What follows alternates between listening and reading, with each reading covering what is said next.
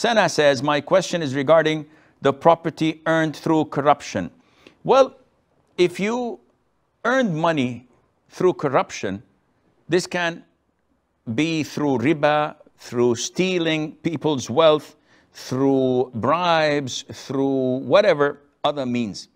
And generally speaking, you have to cleanse your wealth, because whatever you got and invested in your property, this is haram money, you have to cleanse. If it's stolen, you cannot keep it. You have to return it to the person. If you earned it from haram money, we have to look. If you can afford to give in charity something equivalent to the haram earned, in this case, the property becomes clean and pure and halal.